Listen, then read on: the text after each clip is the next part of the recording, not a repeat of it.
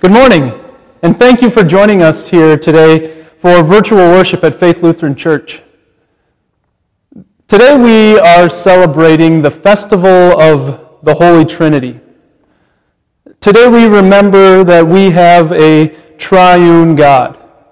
Three persons, Father, Son, and Holy Spirit, yet one God.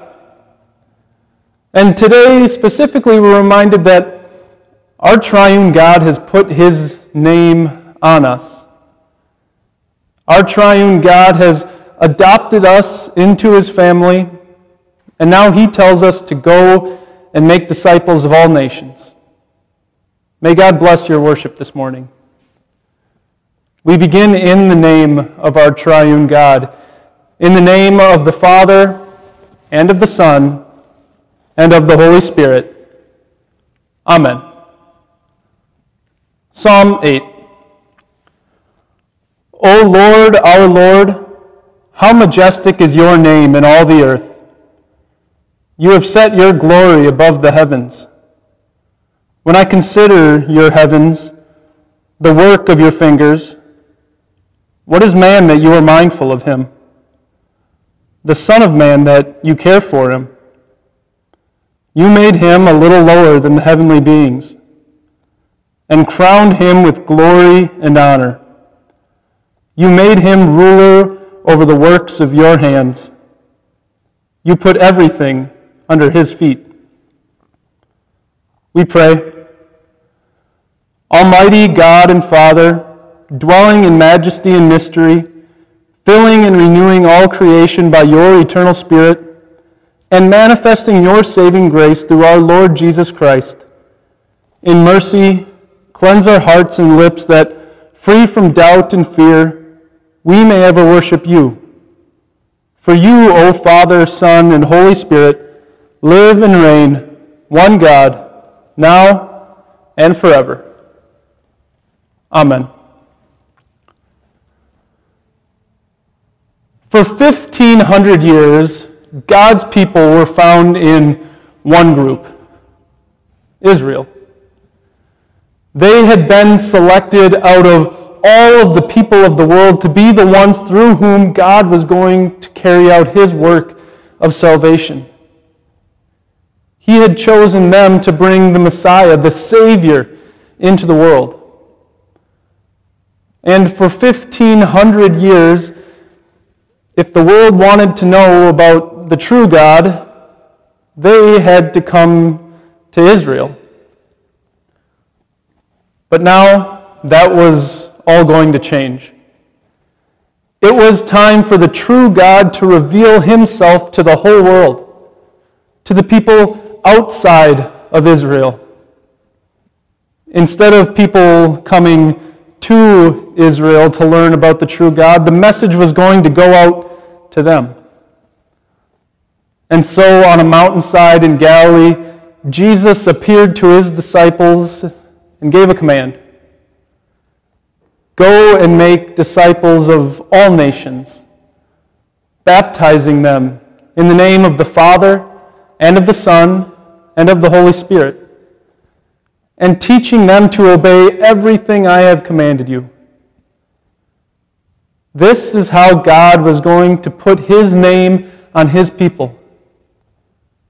This is how God put His name on you.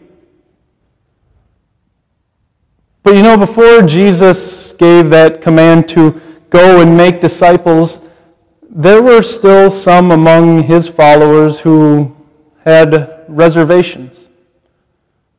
Matthew's Gospel tells us, when they saw Him, they worshipped, but some doubted. But the Bible, it doesn't say exactly what these followers of Jesus were doubting. Maybe they doubted that this really was Jesus standing in front of them. Or I suppose maybe they had doubts, some hesitations about Jesus being who He said He was, the Son of God. But if either of those two things are the case, I don't find it very likely that this group of disciples, of Jesus' followers, that they would have traveled all the way from Jerusalem up to a mountainside in Galilee to meet Jesus there. No, I think that when it says some doubted, their doubt was something more like uncertainty. Because Jesus had told them at other times that eventually he was going to return to heaven. Since the time Jesus left the grave, he had only been appearing to his followers on certain occasions instead of being with them all the time like he had been the last 3 years. They were starting to come to grips with the fact that they weren't going to be able to see Jesus standing next to them all the time anymore. So as they were walking to that mountain, as they saw Jesus appear before them, they wondered to themselves, what comes next? Don't you and I have that same question sometimes? When we look at the world around us, when we're struggling with something in our own lives, we can find ourselves asking, what comes next? After all, we can't see Jesus standing next to us. You know, sometimes we wish that Jesus would just swoop in and make everything right in an instant. That's why what Jesus says next is so important and such a comfort for us. Jesus says, all authority in heaven and on earth has been given to me. Jesus wants to remove the doubt and the hesitancy. He wants us to understand that as we go through life, we aren't going alone. Jesus hasn't abandoned us. He hasn't forgotten about us. He doesn't let us slip through the cracks. That's the confidence that Jesus gave his disciples as he sent them out into the world.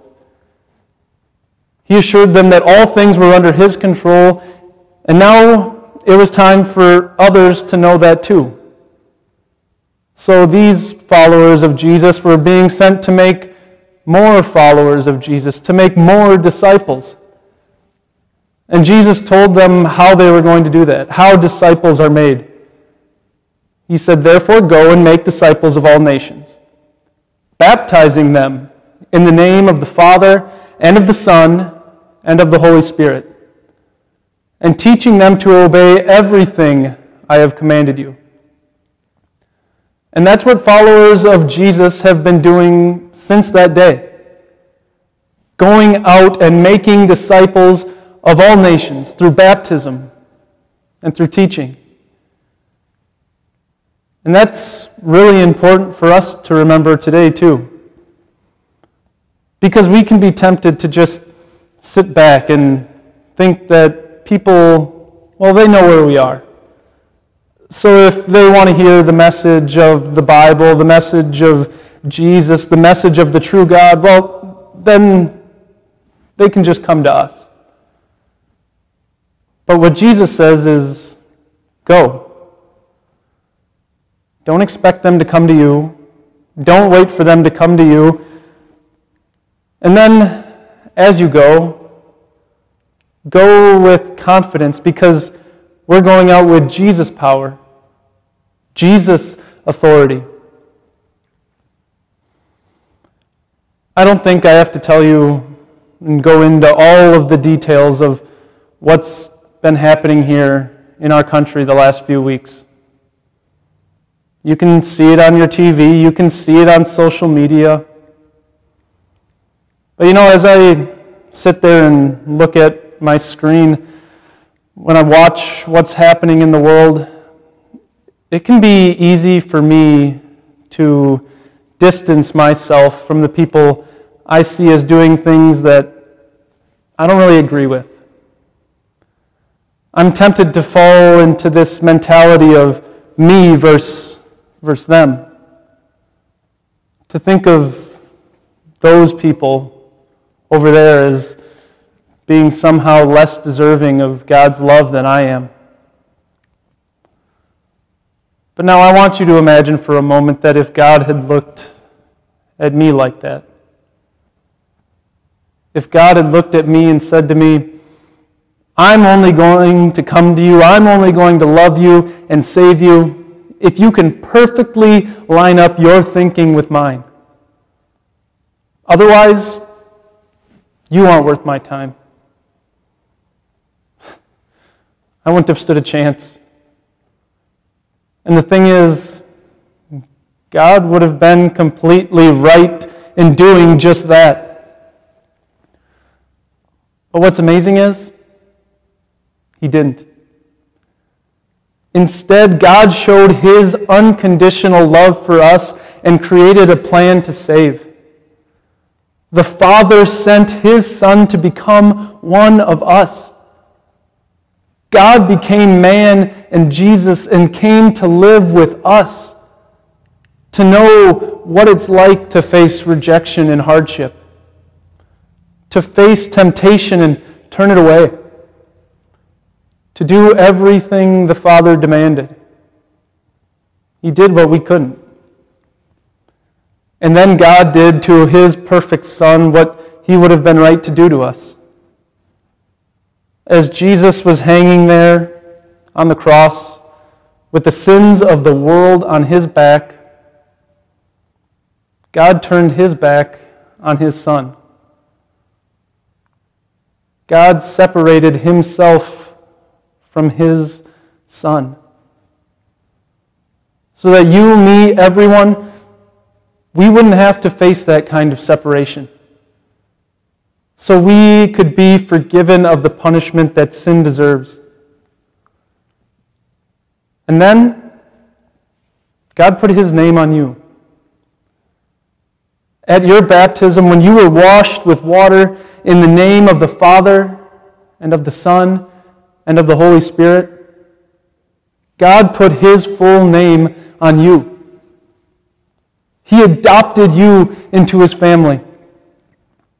Like a mother or father who adopt a child and give their last name to their new son or daughter, God's put His full name on you so that you can know that you belong to Him. God the Father becomes your Father. He brings you into His family.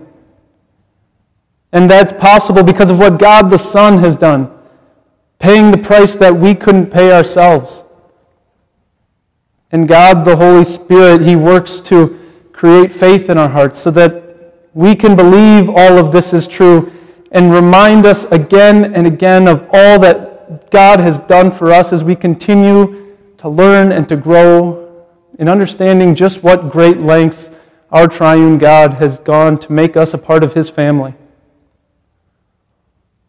And that name God has put on us, it reminds us that we don't belong to the world, but we belong to the triune God who created us, who bought us back from sin and brought us to faith. It reminds us that even when we stray away, when we sin, God still has His name on us. That name reminds us of who we are and what we have been called to do and how we have been called to live. Some of you maybe already know this, but I grew up the son of a pastor. And at one of the churches that my dad was at, it was in a very small town, probably only about 900 people. And so everyone in that town, they knew who the pastor was. Whether they went to the church or not, they knew who the pastor was. And so by extension, they knew who the pastor's family was too. I guess you could say that as a little grade schooler, I had a name to live up to. And to this day, I can still remember one time very clearly when I didn't live up to that name. I was in kindergarten, and for whatever reason, at recess one day, I thought it would be a fun idea to convince one of my friends to throw rocks with me at cars across the street from the parking lot. So we stood there at the playground in the parking lot, the whole recess, trying to hit cars that were parked across the street with rocks.